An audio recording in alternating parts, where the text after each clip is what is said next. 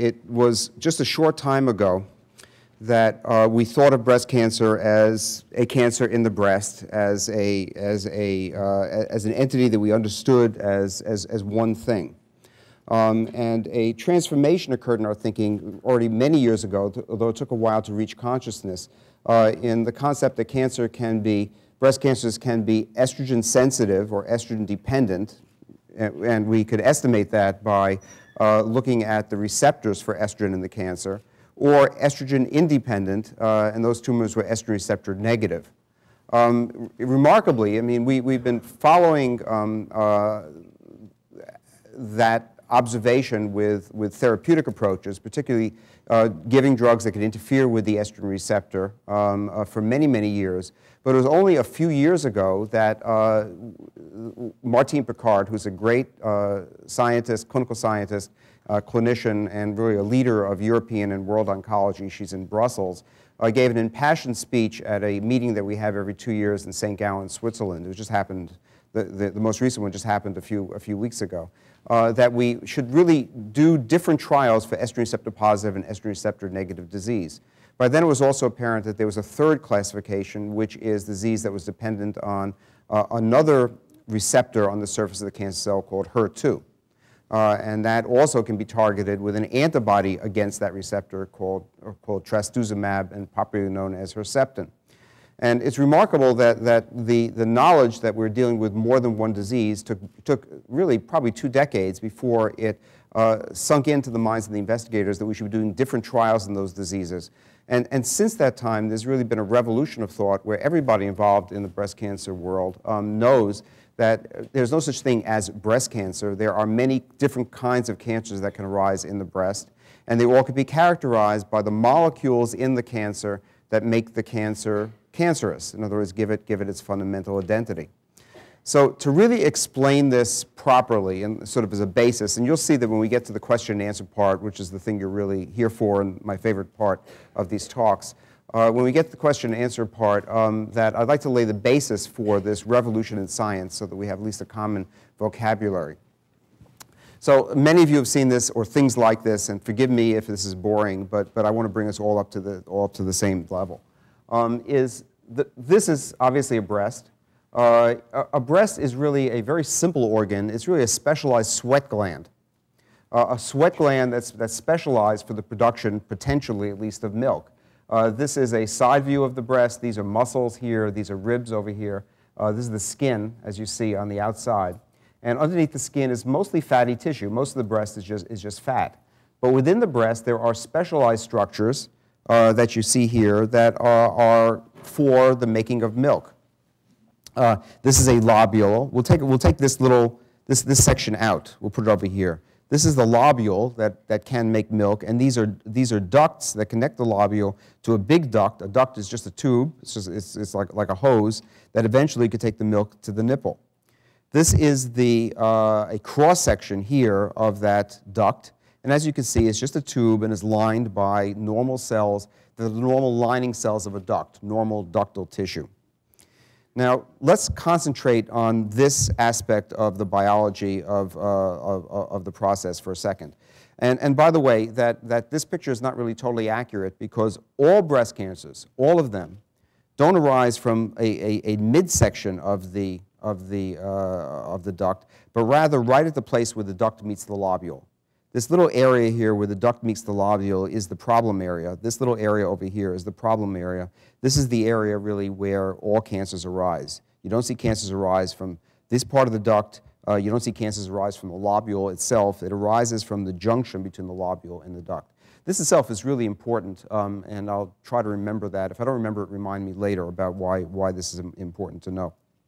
So let's concentrate now on a cross-section of a duct where it would meet the lobule. This is what the duct would look like. It's just a tube lined by normal cells. Now, these cells can go abnormal on us, all right? And they go abnormal because the DNA, we'll get back to this in a second, that gives the cell instruction for how to behave becomes abnormal. And when that DNA becomes abnormal, it sends out abnormal messages, and we'll go over this again in more detail in a second. And one of the first changes that can occur is that you can have increased growth or a pileup of the cells in the lining of the duct. and we call that hyperplasia. It means increased growth. In the beginning, the cells look perfectly normal. There are just too many of them. But as they pile up, they can look abnormal, and we call that atypical hyperplasia. And you might have heard of atypical ductal hyperplasia, or ADH. Some of you have probably heard that before. And what that is an abnormal pileup of cells, and it's not cancer cells. These aren't cancer cells. They're normal cells that are a little bit abnormal, and they tend to pile up. The next step in abnormality that may develop is that the cells may clog up the whole duct, and now the cells look quite abnormal. Each cell is quite abnormal in and of itself, and it clogs up the duct.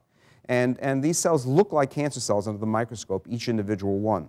And we call it ductal carcinoma in situ, or DCIS. It's also sometimes called intraductal carcinoma. It means carcinoma in the duct. Not to be confused with something called infiltrating ductal carcinoma, which is a different entity. We'll get to that next. But the proper term for it is DCIS. That's the proper term for it, ductal carcinoma in situ. And these cells look like cancer cells, but they stay in the duct. And as long as they stay in the duct, they're not going to cause you any trouble. They're just going to stay right there. It's a local problem, something we identify with a microscope when we examine these cells, but it's not problematic and is never going to cause you any trouble. But what can happen is the cells can become more abnormal and break out of the duct, as you see in this picture here. And that's what we mean by infiltrating ductal cancer. It's infiltrating out of the duct into the surrounding area of the breast. And these are the cells that can cause trouble. And these are the cells that could spread to lymph nodes, spread to other parts of the body, and become potentially life-threatening because of their ability to spread and grow in other places where they spread. And we'll get back to that also in a second. So this is a picture of what you've just seen. Normal duct, the development of atypical ductal hyperplasia, ductal carcinoma in situ, where the cells can pile up. They can start to get microinvasion, where they start to break through out of the duct, or they can frankly break through the duct completely, and then we call it infiltrating ductal cancer. And this is the one that we really worry about. This is a problem because it is a precursor to this. And when we see cells, when we do a biopsy and we see this, we know that this is potentially a problem for the patient, because if it's not properly treated, it could go on and become an infiltrating cancer, and these are the cells that could spread to other parts of the body, and that's why we take care of this. When these cells divide here in the middle, they don't all survive. Some of these cells die, and when they die, they attract calcium. If you banged your elbow, sometimes you can get calcific bursitis, or you can get calcium deposits. Calcium tends to accumulate in any part of the body where there's damage. And if the cells die, you can get a calcium deposit in them, and we can see that little flecks of calcium with a mammogram. And so when we see a calcium deposit, it's an indicator that you may have some ductal carcinoma in situ. And of course, we have to biopsy that, because that ductal carcinoma in situ, at least in some part of the breast, might have progressed into infiltrating ductal cancer. Any questions so far? Is this clear? Okay. All right. So now this is a more common looking picture. This is the breast, and the breast itself, as I showed you earlier, is mostly fatty tissue, and the specialized cells that could make milk or carry milk to the nipple. But like every other tissue in the body, every other part of the body, there is a flow of something called lymph in the body and into the breast and out of the breast. What lymph is when your blood pumps, when blood pumps into all the tissues of the body, for the blood to nourish the body, it has to leave the blood vessel. And that's what puts moisture in all the tissues of your body. Well, that moisture is delivering essential nutrients to all the cells of the body, but that moisture has to get back into the blood some way so it can continue to circulate.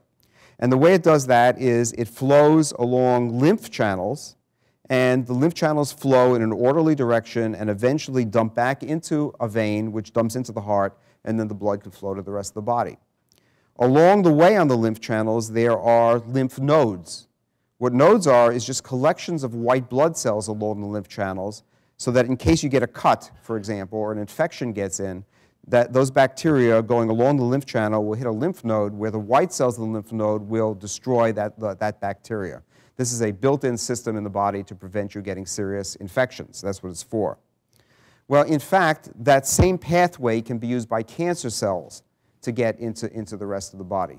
Cancer cells can get into the lymphatic channels just like bacteria can, and can travel along the lymph and can stop along the way in any of these lymph nodes. Now, we know a lot about the flow of cancer cells through the lymph because of the discovery, the invention of something called sentinel lymph node mapping. And what sentinel lymph node mapping does is, this is obviously the cancer we've been talking about, the infiltrating cancer where the cells have left the duct, and they can flow along the lymph channels and go to another part of the body. If you inject a blue dye or a radioisotope, something with a weak radioactivity, into the area of the tumor, frankly, anywhere you inject in the breast will work, that the blue dye or the radioactive material, or both, we tend to use both commonly so you get a better sample, can then go along the lymph channels, as you see here, and settle in lymph nodes. And the flow of the lymph into the lymph nodes of the dye is the same as the flow of cancer cells into the lymph nodes. So we call these sentinel nodes. A sentinel is the person who guards the door with a rifle, sword, axe, whatever they guard the door with, and they guard the rest of the axilla, so that the axilla is the armpit. So that if these lymph nodes do not contain any cancer cells, you're pretty sure, high 90%, that the rest of the lymph nodes don't contain any cancer cells, so you don't have to take any more lymph nodes out. So if the sentinel didn't pick up the cancer cells, then you know that the lymph didn't flow that way. So this has been a big chance. This little gizmo here is actually a sensor for radioactive material, like a little Geiger counter, that if you inject radioactive material, you can actually put this over the skin, pick up some of the signals that are coming from those lymph nodes, and the surgeon knows where to cut to take the lymph nodes out. And then if you also use blue dye, when you get in there, you can see that the lymph nodes are blue, and so you take out the blue ones, and you know you got the sentinel lymph nodes. So that's what sentinel lymph node mapping is, and this is the basic anatomy of breast cancer.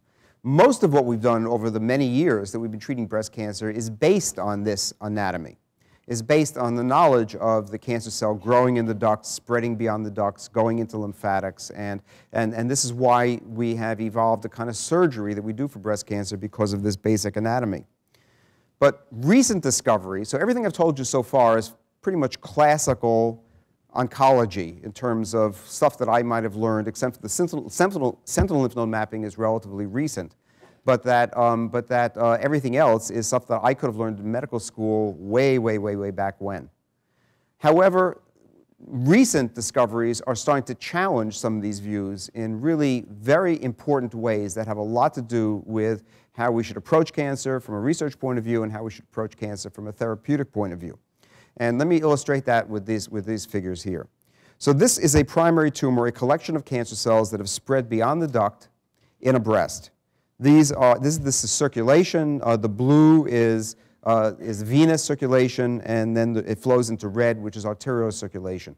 The veins pick up blood from the tissues, pick up lymphatic drainage from the tissues, and then it goes to the heart, and then the heart pumps it out through arteries. Now, we've known for some time, of course, that if you have a breast cancer in the breast, where the cells have broken out of the duct, it could spread in the breast itself. It could push to the edge of where it is, and it could grow next to where the cancerous mass is, in this way, pathway A. We also know, and as I've described to you before, that the cells can get access to the circulation, can get through the lymphatics, can get into the veins, might get into the veins directly, not even going through the lymphatics, and can gain access to the circulation, all right, and then can break out in another part of the body, like the lymph nodes, can get in circulation, go into the lymph nodes, and grow there, and we call that a metastasis. That's the definition of metastasis. Now, the lymph nodes is one place where the cells can go. The cells can also go to other parts of the body, and that's what makes breast cancer serious. If it just went to the lymph nodes, you can treat the lymph nodes, you can remove them surgically, you can treat them with radiation therapy, and you can treat the breast certainly with surgery or with radiation therapy or a combination of both, and that's not a problem. The problem is if the cells find their way into the lung or the liver, or the most common place for breast cancer is the bone. Least common place, but maybe the most serious, is the brain. And if the cells find themselves pathway B in that site, they can grow in that site, and they can therefore disrupt those organs, and they can cause trouble. And that's metastatic breast cancer, and that is the more serious complication of cancer. Something very recently discovered is that there's another thing that the cancer cells can do, which is they can get in the circulation and they can come back to the breast. And we have very clear evidence this is true in animal models that we've been studying here for the last 3 years. But we also have evidence, and most of this is not yet published. It's still in the process of being published. We have evidence that this can happen in human disease as well. Now, when you think about it, pathway C is a very logical pathway. I mean, the cells get into the circulation, they go through the whole body. Where are they going to be most comfortable? They're going to be most comfortable where they came from in the first place. And a New Yorker could travel the world, most likely is going to come back to New York, right? Right? I hope. And sometimes not. You settle in, Boston, God help us, or you settle in Paris or someplace. But most of the time, people travel the world, they come back, because this is where they're most comfortable. And so this is not an illogical thing. However, it turns out to be a very profound thing in terms of understanding the nature of cancer. And we'll talk about that in a second. Now look at pathway A, B, and C. What's going to happen when the cells find themselves either in a metastatic site next to the primary tumor as in A, or circulating through the systemic circulation and coming back to the tumor? They're going to divide. They're going to grow. That's what cancer cells do. And when that happens, now you have increasing growth of the tumor. And you can see the primary tumor is getting bigger now, partially because it's growing, the cells are dividing, and partially because it's seeding itself. So it's sort of like a weed bed. A bed grows because each weed plant grows, but they also seed new weed plants. And that's really the problem with weeds, is not each plant. They're very small plants. They're pretty benign plants. The problem with a weed bed is they constantly seed new weed plants. And that's the nature of the growth of the tumor. And other things can happen once this is happening. For example, in the metastatic site, the cells can spread. If it's already a lump in the liver, it could spread next door to where that lump is and start to grow next to it as a lump. It could get back into the circulation, and there it could do all the things that we were talking about before. It could spread back to itself, as in E. It could go to different metastatic sites, so it can go from bone, let's say, to the liver. Or it could even go back to the primary tumor, if the primary tumor is still in place. And frankly, that's one of the major reasons why after we cut the breast tumor out completely, but leave the breast intact, what we call breast-conserving surgery or lumpectomy, why we irradiate the breast. We irradiate the breast because cells might have traveled back to the breast and have located in a different part of the breast. And if we didn't irradiate the breast, they would grow there. It's like pathway F. And also, even in the breast, the cells can exchange back and forth. This is pathway G. So the cells are moving around all the time. And what's profound about this is that we've been concentrating for a long time, well over a century, on cancer as a disease of cell division. And unquestionably, cell division is an important part of the process. But it's also, and maybe even more so, a disease of cell mobility. These cells may not be very abnormal in their cell division or in many other aspects, but they move around a lot. And the moving around a lot means that there are potentially new targets for cancer therapy that we didn't think of before and that we haven't looked at before. And this has been an exciting new area of research over the last year to try to think about developing therapeutic drugs that can affect the mobility. Now, we have one set of drugs already, or really one drug that's approved already, that is sort of relevant to this, which is called bevacizumab, also called Avastin. It's a drug that affects blood vessel growth. Because as you can see, as the cells move around, one of the important things is that when they find themselves in a new location by any of these pathways, they need blood vessels to supply them with nutrients, oxygen, sugar, other nutrients that are essential for growth, vitamins. Remember, cancer cells are cells. They need vitamins just like any other cell in the body. And therefore, the growth of new blood vessels supports the seeding process. And by blocking the growth of new blood vessels, we may be affecting the seeding process, and there's a tremendous amount of research going on now trying to decrease the amount of blood vessel growth into the cancer for this particular reason. Now, to give you an example, can we cut the light a little bit in the room? Do we got control up there to actually do that so they can actually see this picture a little bit better? Okay, that's good. Well, I guess we got lights for the cameras, but you see this thing over here? All right. This is actually, if something is growing by seeding from the outside in, this is the way it would appear. You have another example that you all know about, which is snowflakes. Snowflakes grow because water vapor condenses on the core of a little ice crystal the core of the snowflake. And that's what snowflakes look like. They're fuzzy, and they've got edges. They're a little bit, because they're crystals, they're a little bit more organized, and they're sort of pretty. The things that grow from the outside in tend to grow with these dendrites. Now I'm going to show you what a breast cancer looks like on an MRI of the breast. So look at this picture, and now I'm going to actually go to a human breast with an MRI showing a cancer. And you can see that that's the way it appears. It's clearly not one thing. It's a collection of little things. This is a lump, this is a lump, this is a lump, this is a lump, here's one, here's one, here's one, here's one, here's one. And it's got these long, skinny dendrites, we call these dendrites, sticking out at various angles. So it has the appearance of something, a collection of things, like a weed bed, where the cells now, we believe, have circulated and have come back to the primary lesion, come back to the breast, and are growing in this location. And that indeed, if one could stop the cells from moving, one can stop this process from developing. So it's an exciting area of current research. Now, how do the cells know to do this? What is a normal cell? Here's a picture of a normal cell. Doesn't move around. It stays where it's supposed to. You know, you got a cell on your nose, it stays in your nose, right? If it moved, you'd have an ugly nose.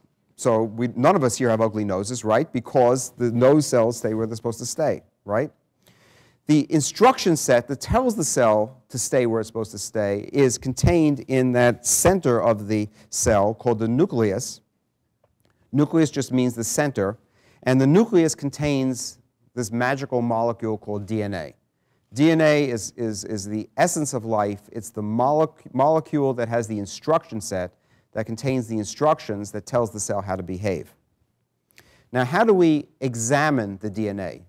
How do we know that the DNA is normal or know that the DNA is abnormal? Well, the DNA is organized in something called genes. What a gene is the full instruction set. You can think of the gene as a full sentence, whereas each component, a sentence is made of words, words are made of letters. So we have analogous situation in DNA. The components of DNA can be thought of as letters. The letters are organized in words. The words are organized in sentences. The whole sentence is called a gene. And the genes work because the genes tell the cell to make proteins. The signal between the genes and the proteins is called RNA. So DNA is the instruction set. DNA makes RNA. RNA makes protein. And now we have a nice normal cell, and gene A is making 2 globs of protein A. Gene B is turned off. And gene C is making 1 glob of protein C. And those proteins, A and C, are what give the normal cell its characteristics. Indeed, every cell of the body has the same DNA. You inherit half your DNA from your mother, half your DNA from your father, and you have the same genes in all the cells of your body, but some are turned on and some are turned off. If you have a lot of gene A turned on, you may have a muscle cell. If you have a lot of gene B turned on, you may have a skin cell, as you see here. If you have some of A and some of B, you may have a nerve cell. The turning on and off of genes is what gives the cell its information that tells the cell to behave in a certain way. So here we have a cancer cell. And the cancer cell is derived from the normal cell. And now we have a cancer cell, and it might have started off as hyperplasia, atypical hyperplasia, DCIS. Now it's an invasive cancer cell. And as you can see, it's quite different in 2 ways from a normal cell. It doesn't have gene A working, so it doesn't have protein A in it. Gene B is normally turned off, and in the cancer cell it's turned on. And gene C is turned on as it is in the normal situation, but it's making an abnormal protein. We call it C asterisk. You see, I made it with a little bit of purple here. I owe these slides to Bill Gerald, one of our great pathologists. And so now what you have is you have an abnormal collection of proteins, and that abnormal collection of proteins is telling the cell to behave in an abnormal way. And as you've seen before, 2 of the characteristics that make it abnormal is it divides too much, but also moves around too much. And those are the characteristics. And the instruction set that tells the cell to behave like that is contained in these proteins. Estrogen receptor is a protein that's made in the cell. The normal breasts have estrogen receptor. Breast cancer cells that are sensitive to estrogen have lots and lots of estrogen receptor protein because the estrogen receptor gene is turned on. Progesterone receptor gene can be turned on, and so on. And pretty much all the things, HER2. The reason that you have some cancers have too much HER2 in it is because it has too many HER2 genes. We call that amplification. is that it doesn't have just two HER2 genes, which is normal, but it may have hundreds or even more HER2 genes, and each one of them is making a normal amount of HER2 protein through HER2 RNA, and that's why the cell has too much HER2 in it, for example. Now, we examine this process by something called microarray analysis. And what microarray analysis is we look at the RNA level. Not the DNA, not the protein, but at the RNA level for a lot of technical reasons. We could also look at both the protein and the DNA level, but most sophisticated application of this technology now is at the RNA level. That's the thing between the signal between the DNA and the protein. So now let's look at this normal cell and this cancer cell at the RNA level. Well, clearly, the normal cell is turned on in terms of making gene A, and the cancer cell is turned off. And what we've decided as a convention that on is red and off is green. I know it should be the other way, okay? You don't have to tell me it should be the other way. We all know it should be the other way. Somebody started it this way, and it just stuck, and we're stuck with it, all right?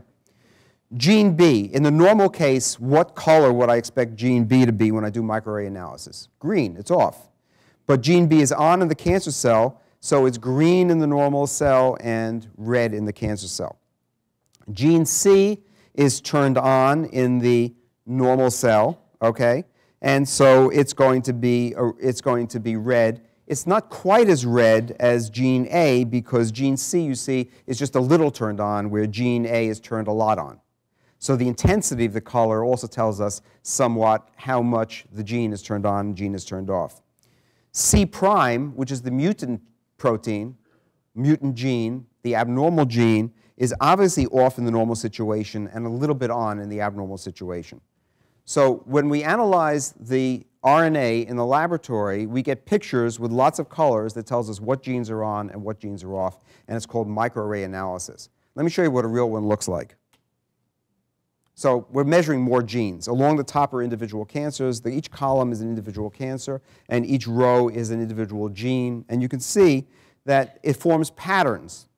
And so this pattern, these are all individual cancers, and it forms a pattern where these genes are turned on. Remember, red is turned on. And these are all estrogen receptor-related genes, estrogen-responsive genes. We call this collection of tumors, we call them luminal A tumors. These are what's called luminal B tumors, and the DNA is, for estrogen receptor is a little bit turned on, but there are other genes that are turned on here that are turned off in the luminal A's, and we call these luminal B's, and so on. We now classify breast cancers this way into 5 types. Luminal A, luminal B are estrogen dependent. Luminal A is more estrogen dependent than luminal B. HER2 dominant, which is these guys over here. These are all HER2 genes. These are the ones that we'd want to use Herceptin on because they really depended upon that.